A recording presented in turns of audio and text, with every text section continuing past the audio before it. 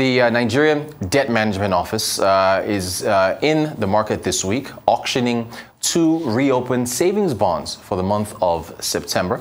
The debt office is looking to raise billions of naira via the sale of the bonds to retail investors in the local market as part of its regular offerings in the fixed income space. Joining me to discuss that offer, which closes on Friday this week, as well as the broader domestic market and the yield environment, is Ayodeji Ebo, who is the Managing Director and Chief Business Officer at Optimus by AfriVest. Ayodeji, good evening to you. Thank you so much for joining us. Good to see you again. How has the market been responding to the monthly savings bond auctions by the Debt Management Office? Okay, thanks. Looking at the yield for this month, looks very attractive.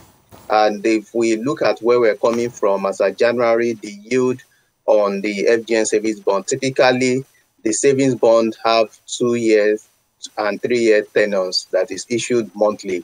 I started at 7 for the 2 years and 8% for the 3 years in January.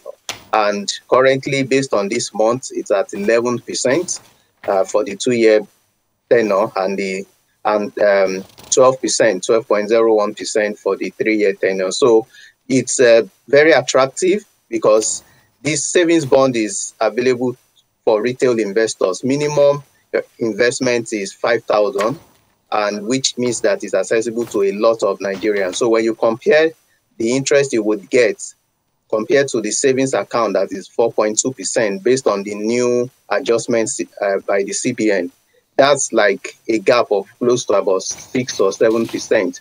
And yes, looking at it vis-a-vis inflation rates, it may not be able to cover inflation rate at 11, 12%, looking at inflation rate at 19%, but you are also able to close the gap.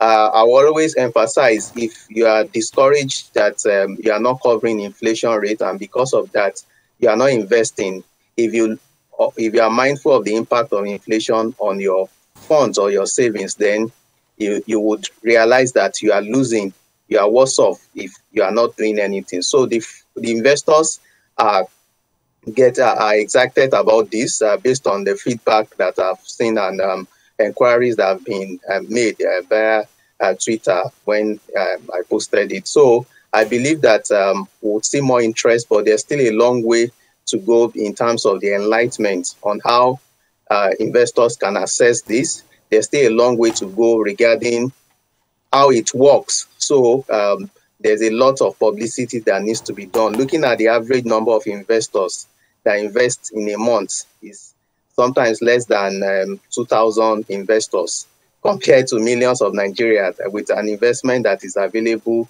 to almost everyone with a minimum investment of 5,000 naira monthly.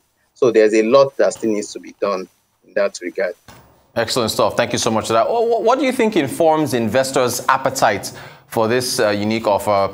You mentioned inflation already. Is it the low entry point of 5,000 naira to get in? Okay, first, investors will look at the security. So this is an instrument that is issued by the government. In quotes, would say it's risk-free, but we know that life is also about risk. But this is an investment issued in naira. We know that the worst-case scenario is that the government would get support from the CBN, either in forms of printing money. So they have control over the naira. So there's nothing to fear in terms of government meeting its obligations. And two, the entry level is accessible to everyone. We know when you look at the savings culture in Nigeria, it's still very low. Savings as a proportion of GDP is still lower than about 10%. So that's still very low. We don't have that culture of savings. But when you also look at the interest rates now at 11%, and the interesting thing about the FGN savings bond is that the interest is paid quarterly. So it means that you can begin to get cash flow on a quarterly basis if you plan yourself. If you invest for the next 3 months, it means every month there will be something that will be dropped into your bank account. And I would like to just touch how government has structured this is the stockbrokers are just the agents.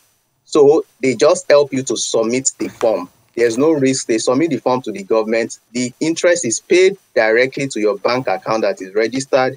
And at maturity, the principal is also paid back to your bank account. So there's really no risk in quotes with this kind of investment, and it's available to everyone. So it's a way to also cultivate that savings culture. And that's why government, with that name, if you look at even in other climes, savings bond. So it's for long term, and it also helps you to cultivate that savings habit. Excellent. Thank you so much for that breakdown. Do you think that the Debt Management Office objectives of floating this retail bond have been met over time? Okay, I think it's a work in progress. And like I mentioned earlier, there still needs to be a lot of awareness that needs to be done. So when you look at the number of investors that are investing in this bond monthly, it's still very low, very minute. We should be getting at least minimum of about 1 million per month if we want to see, want to drive that. So part of what I feel may be a major bottleneck for that is the process is still manual. Investors have to fill form on a monthly basis. And that is really a major setback in the era of technology. So there's a need to automate this process, that you don't need to be filling the form on a monthly basis.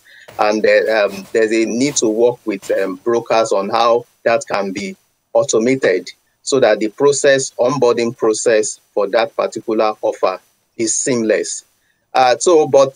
Speaking directly to your question, I feel the objective is being met. It's a work in progress, but there's a lot of publicity that needs to still be carried out. They need to also invest in that, because there's also that strong correlation between the well-being of an economy comparing it to the savings rate. So if they're able to begin to save and cultivate that habit, it will add more value to their wealth, because they will be able to afford a certain level of standard of living. But if you are not adding value to your savings, you don't even have that savings culture at all, you'll always be running into a problem. So I feel that there needs to be more effort towards creating publicity and awareness in that space. All right. And can you briefly give us an outlook on the fixed income market for this week, I guess, as the September market gets underway? Okay, thanks. We have the primary market auction for the Treasury bills, the first one for this month, tomorrow. And we're expecting that rates will be around the same levels. We've seen rates moved at the longer end of the curve from about 6.5 to 7% to about 8.5%. But we believe that